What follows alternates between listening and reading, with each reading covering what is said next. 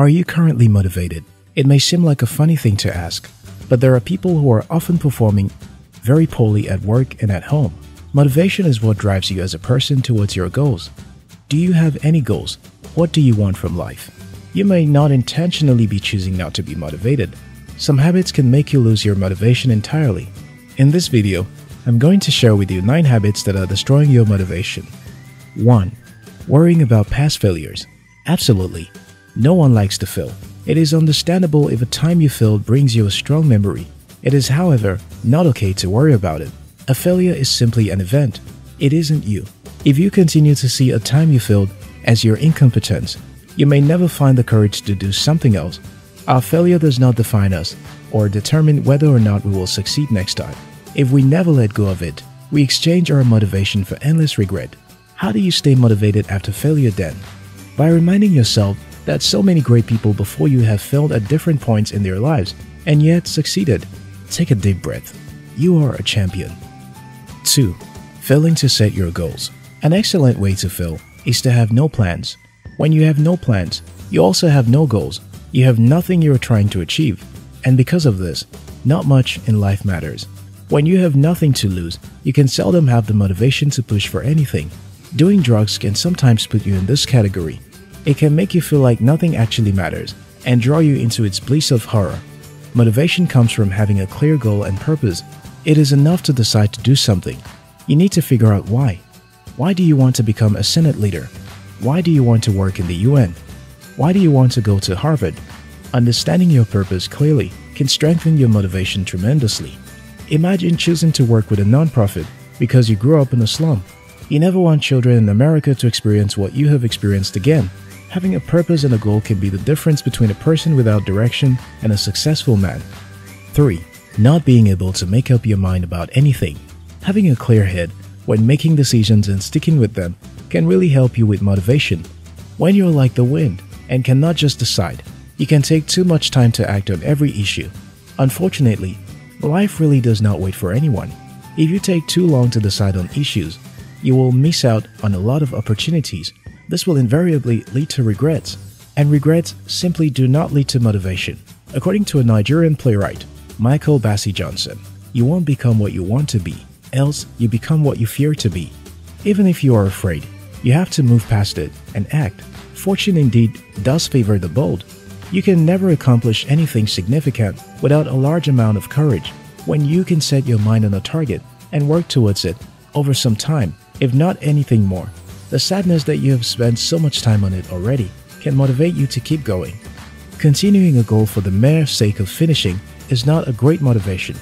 It is a motivation nonetheless. 4. Comparing yourself with others. Are you happy with where you are with your career? Do you like your job? What are you doing currently? Does it drive you? You can always derive motivation from setting and accomplishing your goals, no matter how small. Looking at others will likely not do you any good. You need to understand your path is unique to you. Some can make success for a short while and fade away into oblivion. Your story may be different. According to the American religious leader, Gordon B. Hinckley, you can't build a great building on a weak foundation. You must have a solid foundation if you're going to have a superstructure. Building takes time. If you desire to be president, you may spend more time building a reputation as a youth leader than making investments. Don't compare yourself with your peers that are riding flashy cars or living in luxurious houses. This can slowly rob you of your vision and motivation. Being too focused on the success of others necessarily means being less focused on your own success. Work hard and be grateful for small wins. You may not be the richest man in Ohio, but you can accomplish your targets daily. And you have a target and a lot of time to achieve it. Do not get so derailed from your dream that you no longer even remember what it was about and why you were pursuing it in the first place. Comparing yourself with others will do you no good. 5. Trying to make everything perfect. If you set up a business and travel to another country for just a week and return, a policy may have been passed in your absence that will make your business unprofitable. If you stayed and worked on it, a fire may happen a week to your completing your insurance agreement, or a severe injury to the client that will warrant you to pay a lot of money in damages. It is really not all gloom. The point is, there is really no way to determine what happens next. Life is full of a lot of risks. Continually trying to put everything in place or worrying about negative possibilities will wear you out and deplete your emotion. People who think this way are often very indecisive. You cannot control time or circumstances, but you can control your response and plan around the risks. Instead of putting plans in check to manage the risks and spend time worrying about them, you waste valuable time. Quit worrying about everything and pull yourself together. People had managed enterprises before you were born, and they did just fine. Why not you? Do you believe you can succeed?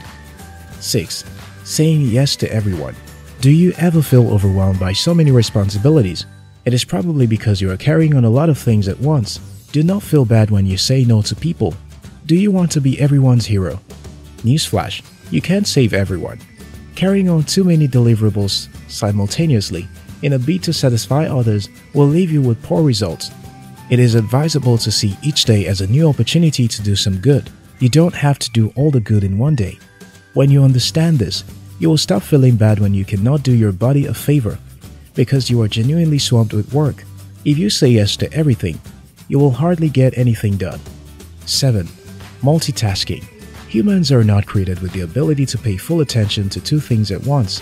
What this can mean is that we shouldn't text while driving or try to type a work email while chatting on WhatsApp or Facebook. It never ends well. You may come up with a whole lot of typos and wonder if you were the one that wrote the email in the first place. Trying to do so many tasks at once can slow progress and deplete your motivation. The more you carry on at the same time, the more likely you are to make mistakes.